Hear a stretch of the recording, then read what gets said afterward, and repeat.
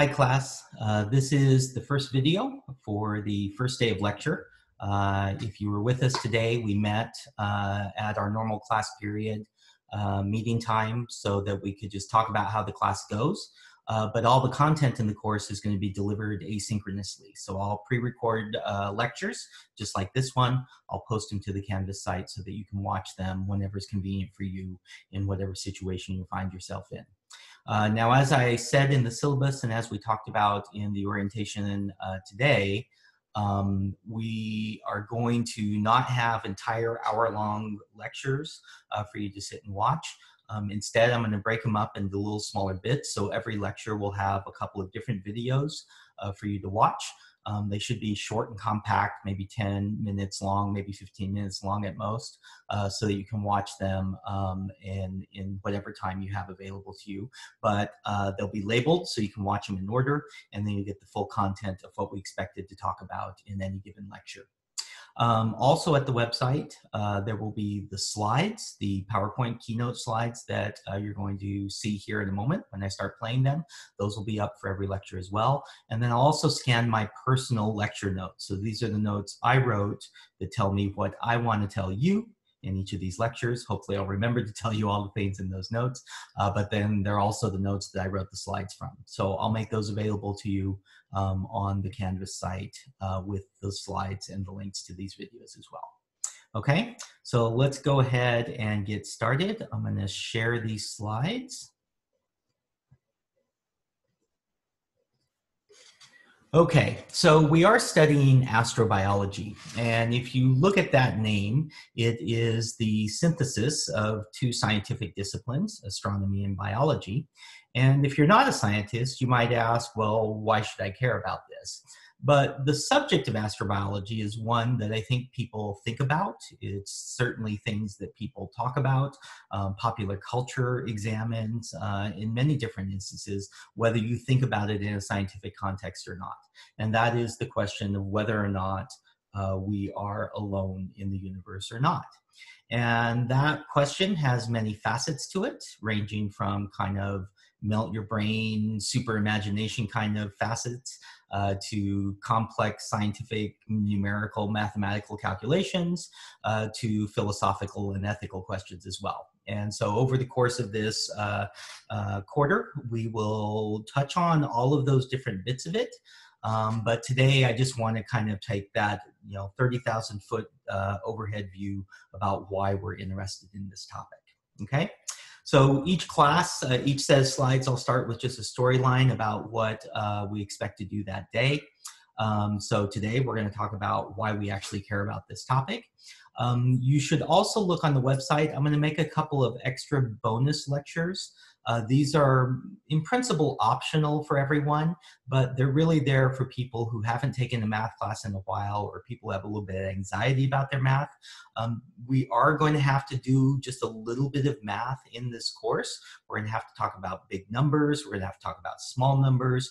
We're going to have to be able to calculate some numbers, basic numbers with your calculator, and we're going to have to read and interpret graphs. Now, all those are skills you should have anyways. They're good skills to have as a citizen of the world today, and certainly in the current global situation, I'm sure you're getting inundated with plenty of numbers and graphs. So I'm just going to review all of that. For those of you who feel like you need a little bit of a refresher, they'll also be linked here with the slides. So look for those probably tomorrow, actually. And then next class, after our discussion today, next class, we're going to really talk about the size of the universe, because that's the kind of first stop in thinking about this question of whether or not we're alone in the universe. The answer to that question is the universe is big in many ways, for those of you who want a preview of what we're going to talk about. So as we said, astrobiology is a synthesis of two different distinct disciplines, astronomy and biology. And if you were to look up the definition of astrobiology in the dictionary, it might say something like this. It's the study of life beyond the Earth's atmosphere as it may be found on other planets. Now, the first recorded use of that is sometime in the 1950s or so.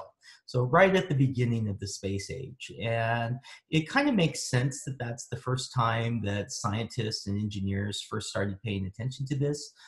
that was the first time we seriously had the option of actually extending our reach, extending our presence somehow, either physically as humans or through robotic technology beyond the confines of Earth. And so it very naturally led to questions about whether or not we might be able to find life if we visited other worlds in our own solar system. Okay? But the question today that I really want to talk about is, why should you and I, why should we care about this topic? Now, this is a picture of the Orion Nebula. It is visible to the naked eye if you're not in the city of Chicago. If you get out in the countryside, out where it's a little bit dark. Orion is set for the season right now, but in the fall, you'll be able to see it again. It is just a fleck of light if you look at it with your naked eye, but through a telescope, we can see that it is a nebula here. And one of the things that we've discovered just in the last couple of decades is that there are stars and indeed planets forming around those stars in the Orion Nebula. This is one of many places where we see this happening.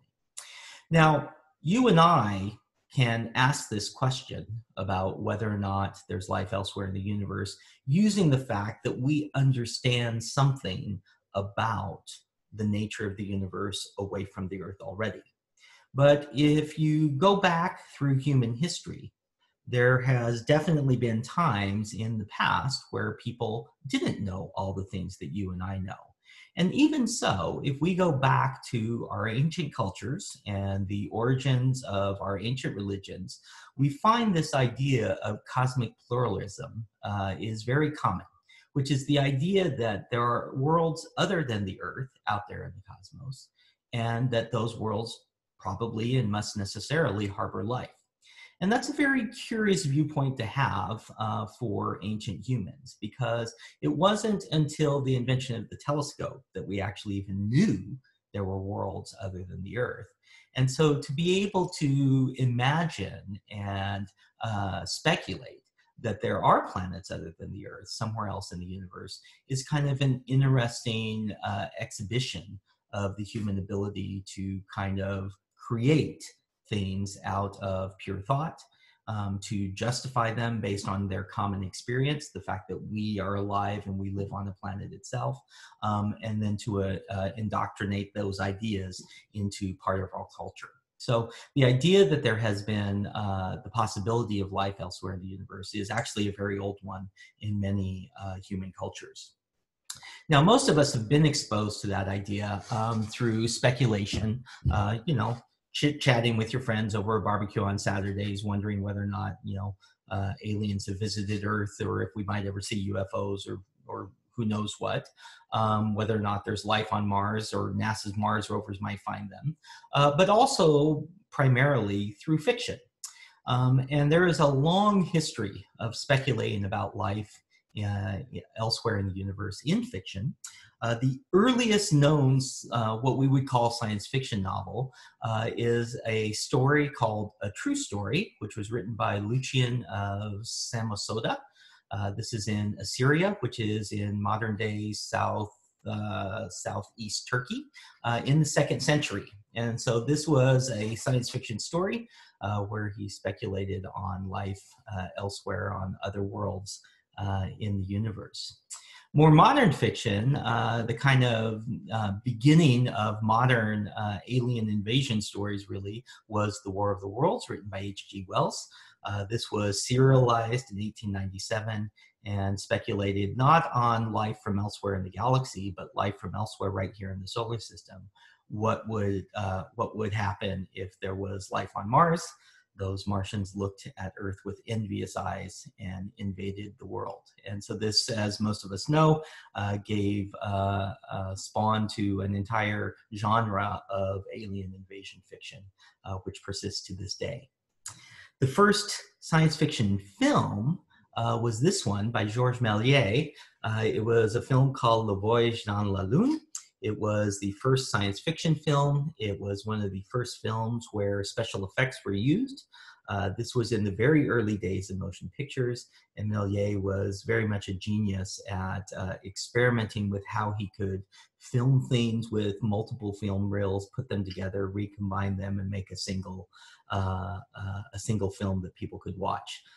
This film was a smash hit when it was released. You can still watch it online if you go look for it. But in 1902, he speculated on what would we find if we went to the moon. And indeed, in that film, there are inhabitants on the moon. So this has given rise to an entire industry today. There are entire industries centered around the making of films, and certainly entire industries around the writing of science fiction stories about life elsewhere in the universe. So most of us have encountered this sort of thing at some point in our lives, and it's those kind of early experiences that have often informed some of our thinking, some of our intuition, some of our beliefs, some of our fondest imaginings about what life elsewhere in the cosmos might be like, okay? But we can imagine all kinds of things, right? And just because we can imagine them doesn't necessarily mean that they're true, okay? So the real question we want to answer, the question we're going to try and answer in this course is it reasonable to imagine that there's life elsewhere in the cosmos? And there's kind of two ways that you could come at that. There are certainly personal answers. What do you personally think? Do you think there's life elsewhere in the universe? Do you think it's common? Do you think it's uncommon? Do you think the Earth's the only place? You might have an answer that's different from what your roommate has, and it may be different than the answer that I have, okay? But there are also scientific answers to that question. Science has the ability to tell us things about whether or not something is alive, for instance. It has the ability to tell us how we might look for, how we might answer the question of whether or not there is life elsewhere in the cosmos. It has the ability to tell us what's the likelihood that we might find life elsewhere in the cosmos. It has the ability to guide us towards the most likely places where we might find life in the cosmos, okay? So that's kind of different than your kind of personal answers that you might have. And indeed, for most of this course, we're going to focus on what are the scientific contexts for asking the question of whether or not there's life in the universe. Now, certainly what's going to happen is you're going to learn a lot about the scientific quest to answer this question. But what will happen, certainly, and what we expect to happen is by the time we get to the end of the course, your experiences and your understanding about what science has to say about this question may certainly change what you think your personal answers are. And we'll come back to that in a little bit. Okay, so let's just kind of provide a little bit of context to start with about whether or not we should think seriously about this question. So this is the way that I often start. So this is probably one of the most famous pictures that NASA has ever taken. So this is a picture taken by the Hubble Space Telescope. It's called the Hubble Ultra Deep Field. Basically, when we launched Hubble, we found several spots in the sky where we couldn't see anything at all. And so we asked Hubble to go back to those places in the sky and take pictures of them over and over and over again. So this picture is an exposure that is 23 days long. Okay, it's in the constellation Eridanus. If you go look at it on star map, but there's a little spot there, but we didn't see anything. We asked Hubble to look there over the course of 10 years. It looked and looked and looked and looked until it stared at that one spot for 23 entire days. Okay, now what you see here is a picture, and every fleck of light that you see is another galaxy.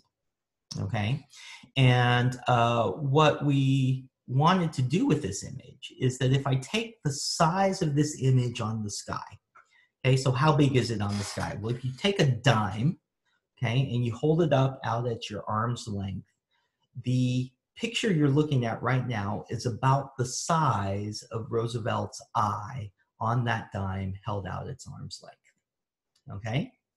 And so if I take a space of the sky that big and I count all the galaxies I see in this picture, I get about 5,000 galaxies. And so if I multiply that up to cover the entire sky, assuming every bit on the sky is exactly the same, no different than this one, then we get there are some 500 billion individual galaxies in the entire universe. Okay, so that's a lot of galaxies.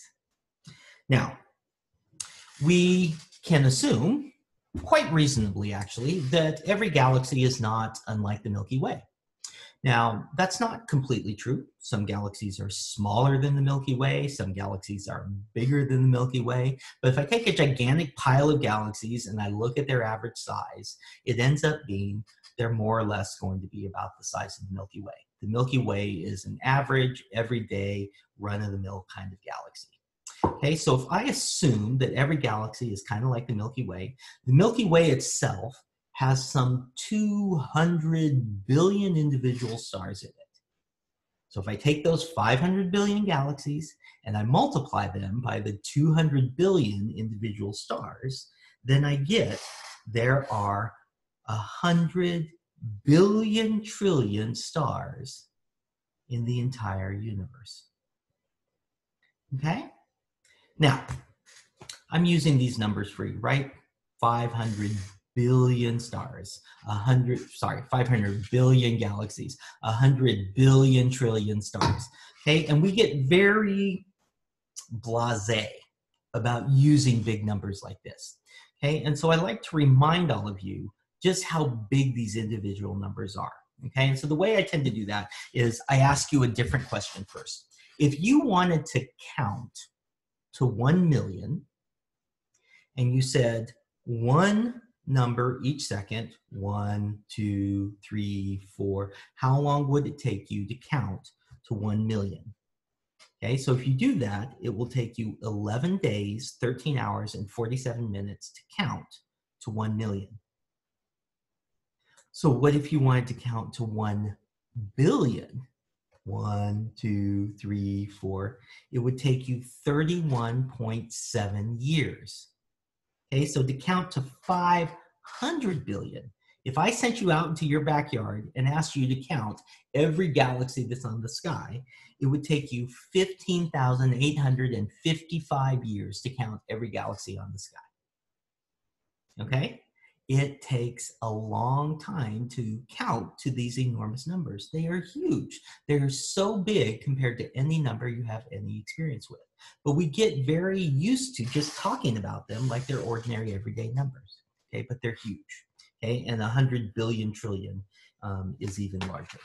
Okay, now what's the point here? Well, the point is that every star, this is only something we've learned in the last 10 years or so, is pretty much just like every other star, and very likely has its own system of planets. And so if every star has its own system of planets, then there could be as many as 1 trillion planets in the entire universe. Okay? That's a lot of planets. And in all those planets, the question we're asking in this course is whether or not it's likely there's life somewhere else. Now, in all of those planets, this planet is the only planet that we know of with certainty where there is life. Okay? And that inspires a lot of deep awe in most of us. When you put so many different worlds on the table, and then you posit it against the statement that this is the only world where we know there's life, it kind of makes you think hard about what's going on. There are two possibilities, and I'm going to give you two quotes here that I think kind of reflect the way people often feel about this. The first is from Arthur C. Clarke, and he said, 2 possibilities exist. Either we are alone in the universe, or we are not. And both thoughts are equally terrifying. Okay? The other quote is kind of a similar quote, but it's from Buckminster Fuller, and he said, sometimes I think we're alone, and sometimes I think we're not, and in either case, the thought is staggering. Okay, now those are more or less saying or talking about the same thing, but they reflect 2 very different ethos about what you personally feel about the notion that there may or may not be life elsewhere in the cosmos. Okay, so I'm going to ask you on one of our first assignments to think deeply about these two quotes and come at this question about whether or not there's life in the universe, and thinking about the fact that the Earth's the only place where we know there is life, and decide how you feel about this. Okay, so you're going to give some more thought to that here very shortly in this course. So the last thing I want to say right now is astrobiology is really more than just the synthesis of astronomy and biology. Even though we call this astrobiology, if we look at all the disciplines that we need to think about, that we can think about, that we will think about in our study of this topic, they will cover a vast range of different knowledge bases that we as the human race have. And they range from things that are definitely science, like physics and chemistry and astronomy, to things that aren't necessarily science, philosophy, ethics, history, sociology, linguistics. All of these things here, and certainly many more that I haven't listed or haven't even thought about, have bearing on what we think about the question of whether or not there's life elsewhere, and how we go about answering the question of whether or not there's life elsewhere. Okay, so keep this in mind. All of you, not all of you are science majors. In fact, I think most of you are not science majors. But even in your discipline, there are going to be people who think about this question, and there are going to be the things that your discipline contributes to the search for life elsewhere. And we will talk about that a lot more as the quarter goes on. Okay, so that's it for this lecture. I'll see you in the next lecture. And I hope all of you are having a good day. And we'll talk again soon. Okay? Bye-bye.